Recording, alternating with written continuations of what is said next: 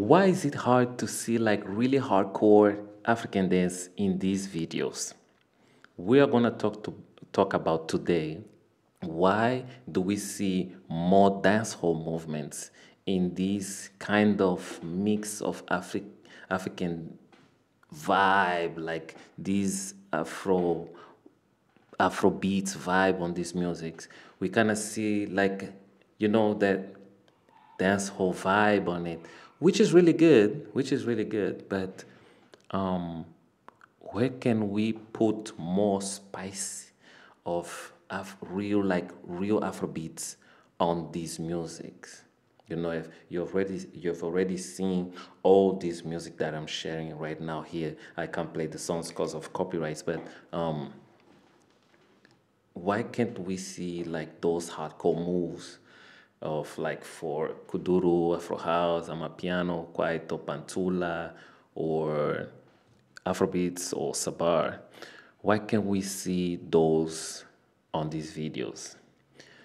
Like on Whiskey's videos, on some videos of Davido, Chris Brown collaborations.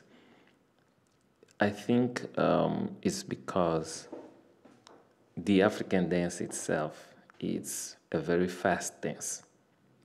And the way that the beats are made for African dancing and the drumming is now really slow. It's actually fast. So when we hear these genres like these slow R&B genres, then sometimes we find difficulties to incorporate the movements, and which means we have to do some variations and actually be extra creative, and not every dancer can do that, and that's really hard.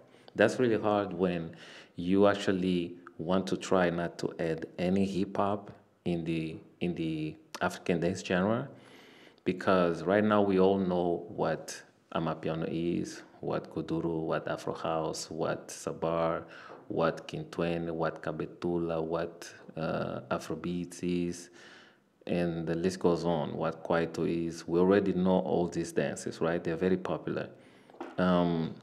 What is really holding all these dances to still be some of the dance community's favorite dances, to do in workshops, in classes, when people travel to teach? What is actually what is making us still relevant when we see these music videos like Mona Lisa, when we see the collaborations that Chris Brown does with Wizkid, with Davido, and these are videos that reach like 100 million views, like 70,000, something crazy views, like we see like really, really extremely huge views on these videos.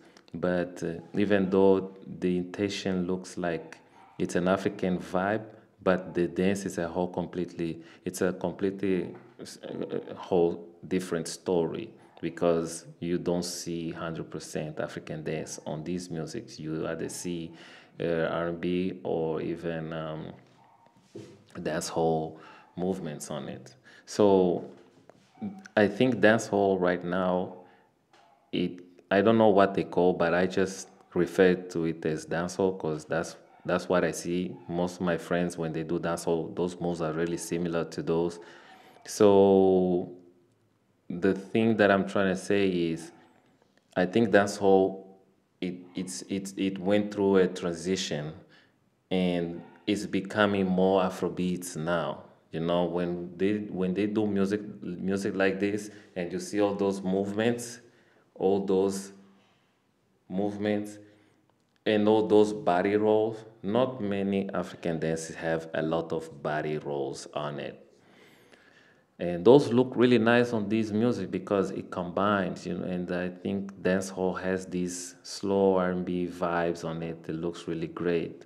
So how can we African dancers be part of these genres, like do the whole dance completely from the start to end without any influence of other styles on it? That's what we're talking about here in this video. So we have already seen a lot of popular dancers in the internet whereby when they dance to a fast beat of African music or even electronic music or house music, they use house dance with African dance on it. So you can see the footwork, it has some house dance movements on it, and it's not completely African dance. Like when I say African dance, I'm saying like dances like Afrobeats, Kwaito, the ones I mentioned in the beginning, Afro House, Kuduro, Patsola. It doesn't have much to do with that. So how can you identify when it's really 100% just African dance, or when it's just when it's just house dance, when it's hip hop? Because everything is becoming one thing right now, and it's not a bad thing. It's a good thing. Everything is becoming one thing right now.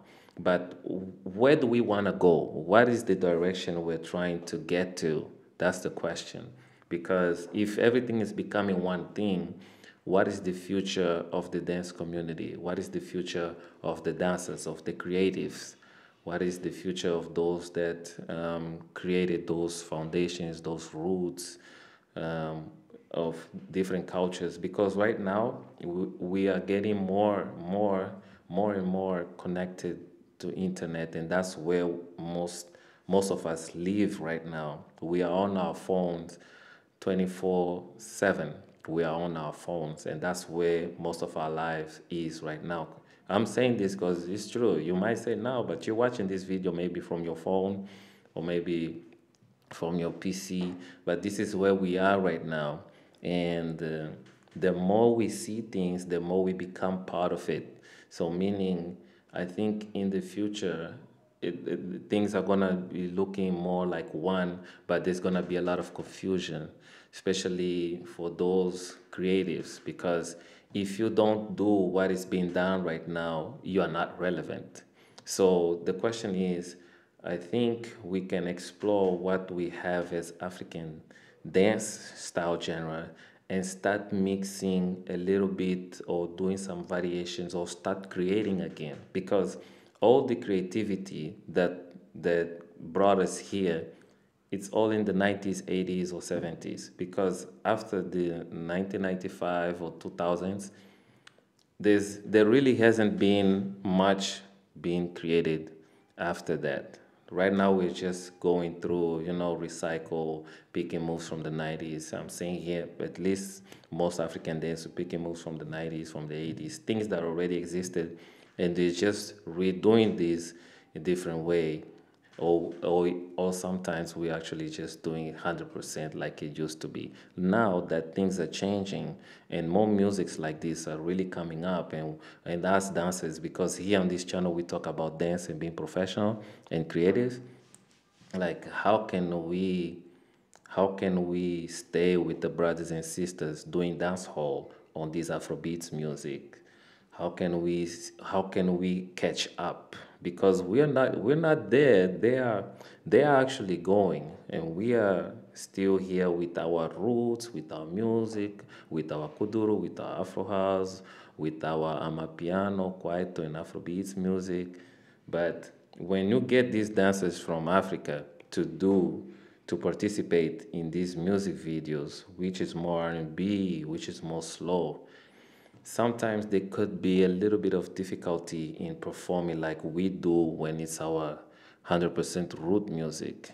And I've seen that happen a lot of times, because me myself, I've also try to sometimes change my mindset and say, okay, now instead of me doing dancehall to this song from Chris Brown, how about I study again? I go back to the books, I study again the whole process of Afro House and Kuduro, and actually pick this and that move to start creating something new, so that I don't have to mix hip hop or breaking to be able to dance to Chris Brown slow, like really R&B kind of genre.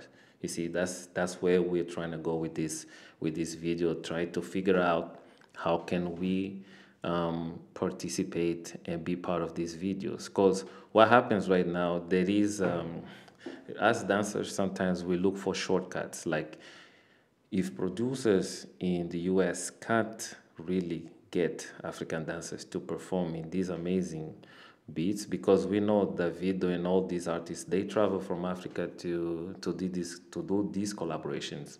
We dancers can do the same, travel from Africa to do collaborations. But when we get there to do collaborations, how can we collaborate with the dancers doing R&B and doing dancehall? Because we know dancehall in the US is a huge thing, and that's like the Afri- the because they're Africans, of course, but that's like the Afrobeats of the US. That's like the Amapianos and Afro house of the US. So most of these musicians will always use some influence of dancehall, because most of the really popular dancehall choreographers are over there.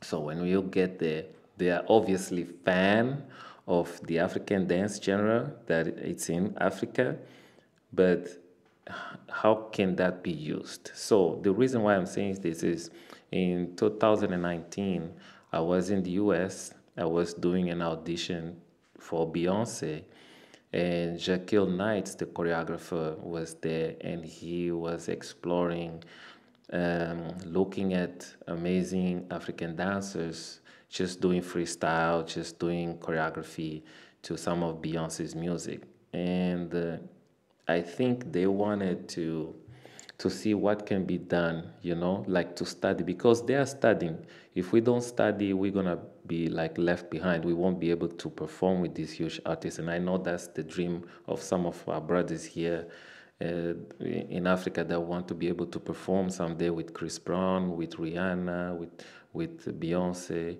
So how can you be creative enough to for your dance to actually get to that level? So as he was watching the dancers, I realized that in the end they decided to get some of the African, really, African dancers that do this, that are used to doing these African dances, to actually perform with Beyonce on her at that time, 2009, music videos. There were actually Africans from Africa performing on the music videos that she was releasing. And that was great, because obviously Beyonce, her music is a little bit faster, so that helps. But when it's too slow, when we get to Chris Brown level, when we get to some of the recent Davido and Wizkid level, and when we get to these Usher levels, then you will see more African dances disappearing. So that's the question. How can we catch up? Like, how can we convert our dance to actually be versatile enough to perform with them without us leaving the dance floor? Yeah, so that's, if you think about it, you start seeing these music videos, you realize that there really isn't much African dancing on it. Yeah, trust me when I say this. I understand dancehall is an African dance as well, but when we talk about African dance right now at this moment, you are gonna expect to see Amapiano. See, this is why I'm using these words, not to say that Jamaicans aren't Africans. Of course they are. But when most people talk about African dance, we already know what most people are referring to, because that's an issue that I already addressed here on this channel. If you really cannot see the difference of all the genres from dances made in Africa, it's hard for you to actually make up people's mind. Because for example, when you go to a class to teach Afro house, one of the first things that I have difficulty explaining people is the difference between Afro house and kuduro. And what I say is, kuduro is Afro house. Afro house is kuduro. But since Afro house is more popular, the word Afro house is more popular, the title.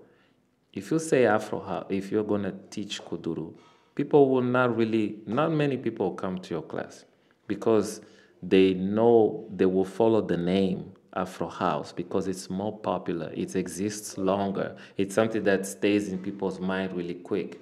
So when you get to class, you are actually sometimes I have to explain. Look, guys, Afro House is a word, is a title that was used in South Africa, but Angolans also managed to get that influence and actually started to make their own genre of Afro house in Angola, which is actually kuduro, but they named it Afro house because it's popular, so they can sell, so they can market, so we can actually get inside this realm. See, so if I say another name, people will not understand when what I'm talking about. That's why I say African dance. So you already know it's Afrobeats, Amapiano, Kuduro, Afro house, and like that. Um, Even though dancehall is also an African dance, but most people when they go search online to say African dance, you will not find many people searching for dancehall on that research. Yeah, so I just wanted to clarify that because people will say, Manuel, you're talking too much about dancehall as if it's not African dance. It is. So how can we use more African dances in these videos so we can also be part of this fusion that's going on? Because dancehall has dominated the industry for years, has dominated the industry for years in the 90s, in the early 2000s, and now it's back.